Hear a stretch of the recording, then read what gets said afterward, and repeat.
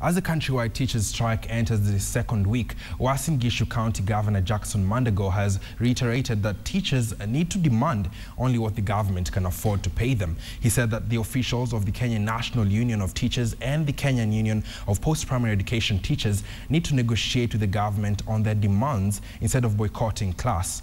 Mandago added that teachers need to embrace dialogue with the government to reach an amicable solution to the stalemate that has paralyzed learning in the country. The governor was speaking in Kaptagat, Uasin Gishu County, when he launched a road construction program. And I support teachers for ongezeo mshahara, but reasonable increase.